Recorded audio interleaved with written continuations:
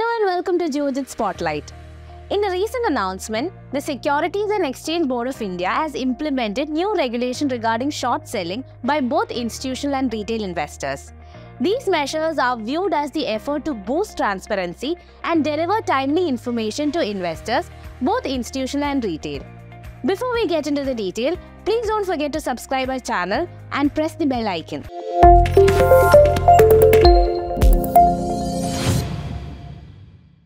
As per the current guidelines, institutional investors must disclose whether a transaction is short sale during order placement, while retail investors can make this disclosure by the end of the trading day. SEBI now mandates brokers to gather details on script-wise short sell positions, compile this information and upload it to the stock exchanges before the commencement of the next trading day.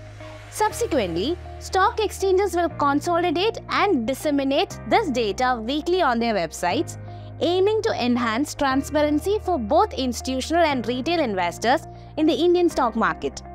SEBI underscores that these rules complement the existing framework for the short selling in India and reserves the right to review the frequency of such disclosures.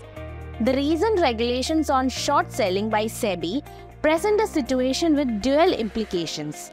While commendable for curbing market manipulation and improving price discovery, there is a need to recognize the potential impact on market efficiency. With a focus on protecting retail investors, given the intricacies of short selling, it's important to acknowledge the close monitoring of the new guidelines is imperative. Evaluating whether the benefits of curbing manipulation outweigh the potential cost of reduced market efficiency requires a data-driven approach. Periodic review and adjustments are crucial to maintaining a healthy balance between stability and dynamism. Thank you for watching and happy trading.